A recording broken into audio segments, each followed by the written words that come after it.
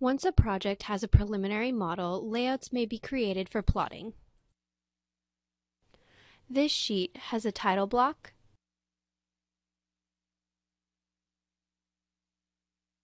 a plan view, profile view, north arrow, and a match line for the next sheet.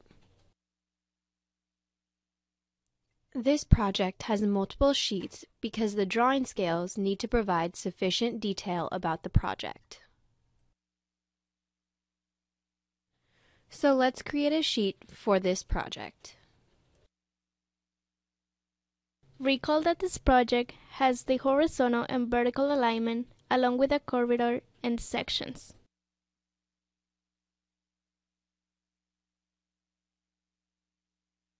If the Layout tab are not visible, right-click on the button next to Model and select Display Layout and Model tabs.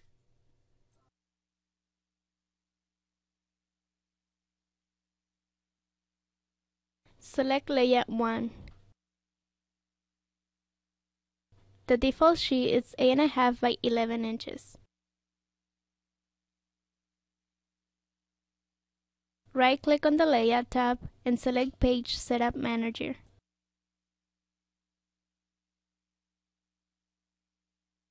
Then Modify.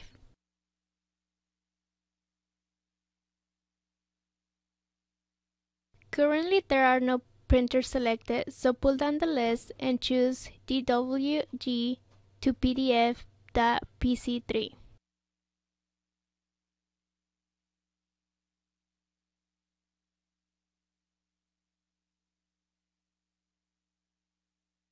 Next, select the paper size.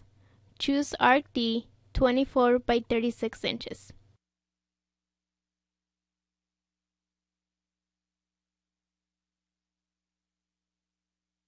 Always plot to scale 1:1.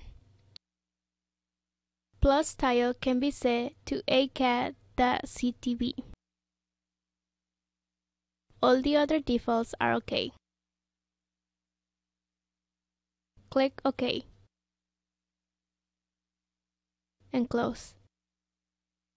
Now the layout shows the 24 by 36 inch sheet. Click on the viewport borderline to select it. Then click on the grip to resize the viewport for this sheet. Press the Escape key to release the grips. Now position the crosshairs in the viewport area and double-click the left mouse button to enter the model space through the viewport. Go to the Scale button. Click the down arrow and select the 1 inch equals 200 feet for the viewport scale. Now pan the model view by holding down the roller on the mouse. Display the beginning of the project in the plan view.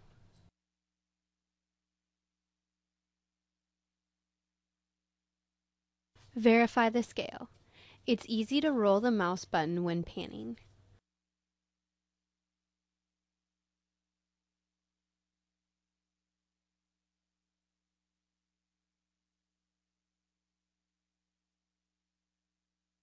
Once the project is aligned, return to the paper space. This time, click the button that reads Model. Notice it turns to paper. This is another way to move between the model and paper space. Resize the viewport to display the plan view of the project near the top of the sheet.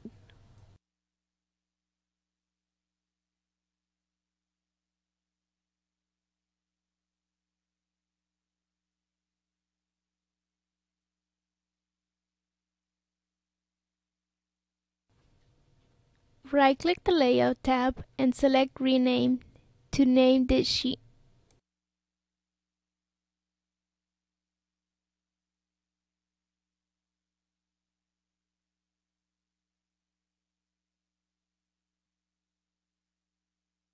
Select the Home tab and go to Layer Manager.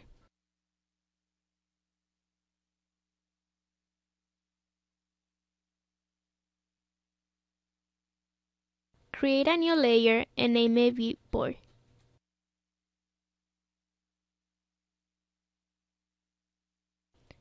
Set the color to orange.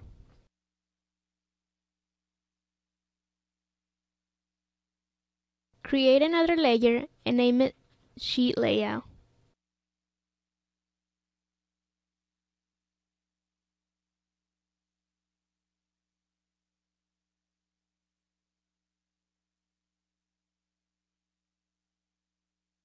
Make it the current layer. The color should be color index 7, then close. Check the layer states to verify that the current layer is Sheet Layout.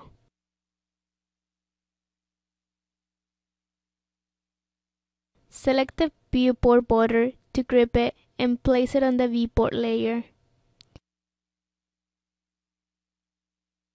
Press the Escape key on the keyboard to release the grips.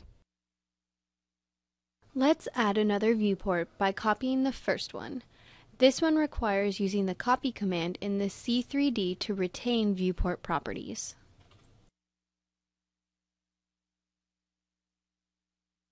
Press Enter to end the command. Go into the model space through the viewport and pan to the profile. Align it under the plan view. Return to the paper space and adjust the plan and profile views to fit the sheet.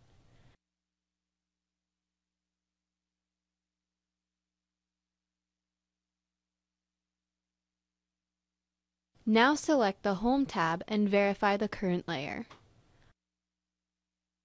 Select the rectangle button to draw a border on this sheet. Start the border about 1 to 1.5 inches from the left edge of the sheet to allow for stapling multiple sheets. The border line must be drawn within the principal area indicated by the dashed lines. Type pedit on the command line to change the border line width to a bold line. Select the border, type W for width, and type 0.05 for the new width. This is the actual width in inches. Press Enter to end this command. The procedure is the same to create a title block.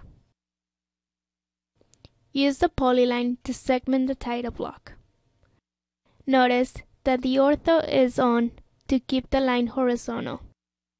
Now trim the line.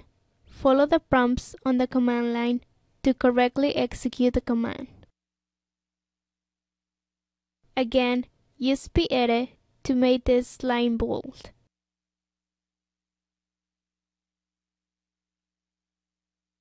Copy the line to feather the segment the title block as required.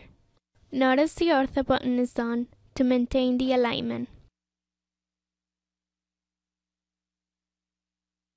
Select the Annotation tab. It's time to add text to this drawing. Click the lower right button to display the text styles. Create a new text style for the paper space. Name it PS Text.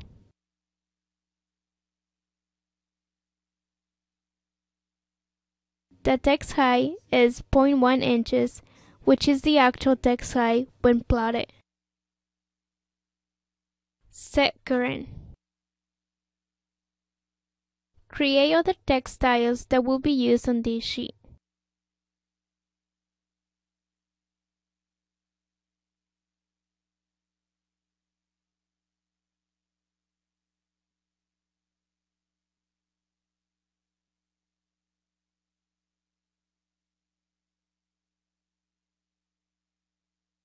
One more.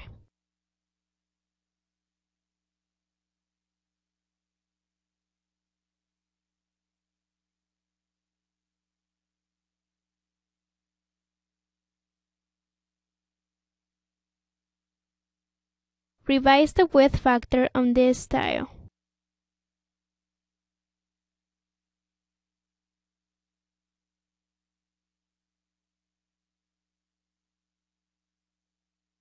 Now, there are 3 new paper space text styles to choose from.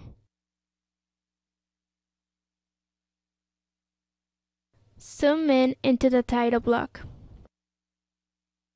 Select multiple line text.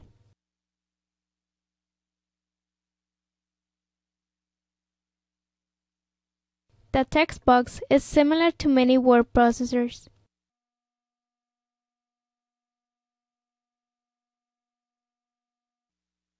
Click OK to close.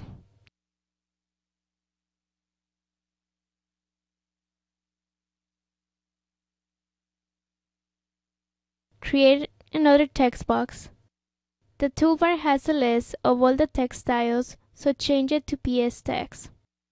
This is a smaller text for general information. Complete the title block as specified by the instructor. Text styles may also be changed on the annotation ribbon as well. Then try this other text box option, single line text. Follow the command line prompts to align and type the text.